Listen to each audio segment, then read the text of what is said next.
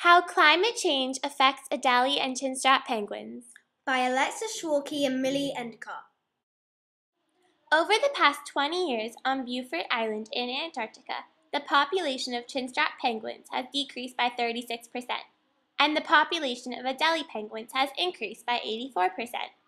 These two types of penguins are dealing with dramatic population changes because of the ice melting due to global warming. Chinstrap penguins breed on ice floes, so without as much ice, they are having trouble breeding, so they are dying out. Ice floes are large floating chunks of ice that penguins breed on. On the other hand, Adelie penguins breed on dry land, so they are benefiting from the climate change as more of the ice around Beaufort Island melts, exposing more dry ground. The Adelie penguin breeding season begins in early spring and lasts through summer. They lay usually 2 eggs per nest, and the eggs take between 24 and 39 days to hatch. Now the Adelie breeding season is getting longer because snow does not fall until later in the year. Incubation lasts about 37 days, with the female taking responsibility for the first 6 days. The female tends the nest, while the male swims out to sea to feed. After that, they switch on and off until the eggs hatch. These species of penguins are starting to change their diet. Normally they eat krill, which lives around ice floes. And since the ice floes are melting, the krill are disappearing as a food source of penguins.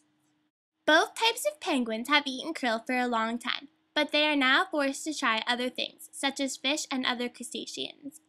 Adelie penguins are benefiting because along with krill, they also love to eat silverfish. This helps them because the other predator of the silverfish, which is the Antarctica toothfish, is dying out, leaving more food for the Adelies. Scientists just recently discovered this information by using old and recent satellite pictures and graphs of the numbers of penguins, amount of snowpack and ice, and the climate change. Just by looking at pictures, scientists could find out that the breeding pairs of Adelie penguins have increased from 34,000 to 65,000 over the past 50 years. They also found out that the population in Chinstrap penguins has decreased by 36% in the last 20 years.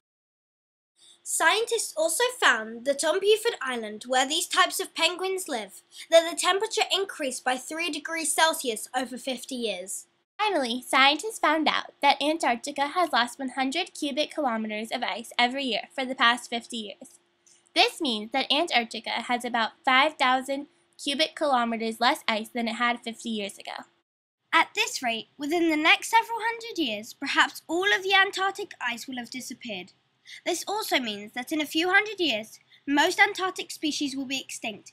However, some like the Adelie penguins will thrive because global warming has helped them. We hope that people will slow down global warming so that the Adelie penguins and Chinstrap penguins can both survive. The end!